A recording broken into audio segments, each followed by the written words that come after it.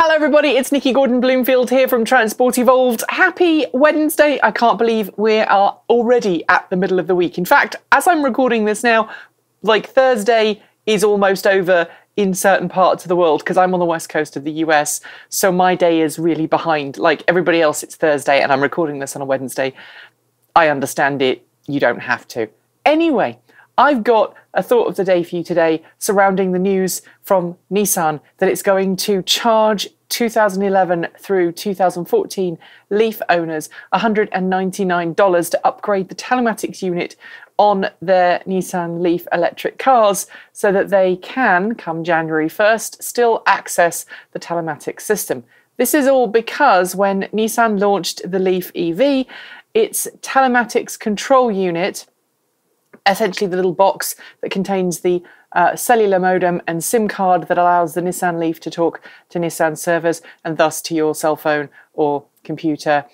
That unit was based on 2G edge technology, and all of the edge transmitters that AT&T have, which is Nissan's chosen provider, will get switched off on December 31st this year. So come January 1st, the Nissan LEAFs that still have that older unit will just go offline. They won't be able to communicate to Nissan's telematics server. Now, for some people, that's not a big deal. For other people, it's a massive deal because they use car wings, or as it's now called, Nissan Connect EV, to connect to their car remotely, turn on the climate control, warm up the car in the winter, cool it down in summer, set charging information, etc., etc., etc. I'm one of those.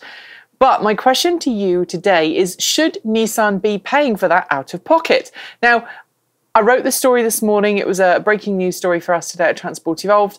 And I've been watching the comments come in, and lots of people are saying, I think Nissan should be paying for this themselves. They should be paying for this out of pocket because we're loyal customers who bought the car, cutting edge technology, and yet 3 or 4 years down the line, in some cases, I mean, obviously longer for those who've owned their car since 2010, 2011, but for those who've bought their car in the last couple of years, we are still early adopters of electric car technology. We bought the car with faith that it would last N number of years, and we're finding out that one of the key features of the car is going to stop working. Now, Nissan has said that it's going to pay for 2015 LEAFs to be upgraded free of charge. 2016 and newer cars have a new telematics unit in, so they're already compatible with the 3G network.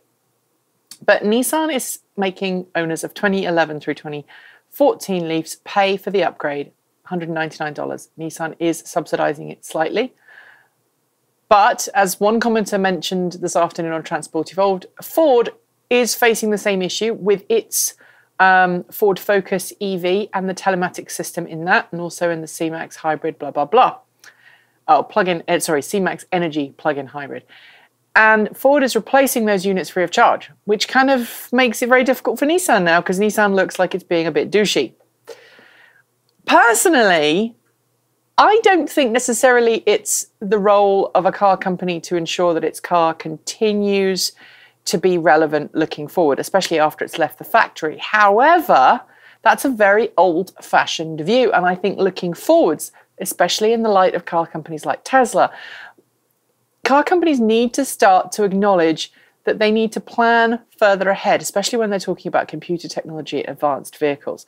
And there should maybe be a common ground. I would prefer to have paid, say, $100 rather than $200 for the upgrade. I'm still going to go ahead and do it with the staff car Nissan LEAF that we have, primarily so that I can write about it.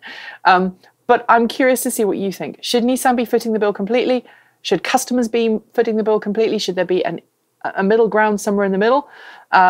If you are a LEAF owner, let me know your thoughts in the comments below. If you own another electric car with telematics, leave your thoughts in the comments below. If you're not an electric car driver and you still have thoughts, leave them in the comments below, as well as a thumbs up if you liked, a thumbs down if you didn't, and tell me why, so that otherwise I can't improve if you don't tell me what's wrong. I will try and be back tomorrow with another thought of the day. However, there's a snow day coming, and that may mean I don't go to work because I'm at home looking after people who are not going to work or school or whatever. And I hope wherever you are, if you're in North America and you're preparing for this massive storm that's going to basically go from coast to coast and bring snow to pretty much everywhere north of, say, Texas, I hope you stay warm and dry and safe. And until next time, keep evolving.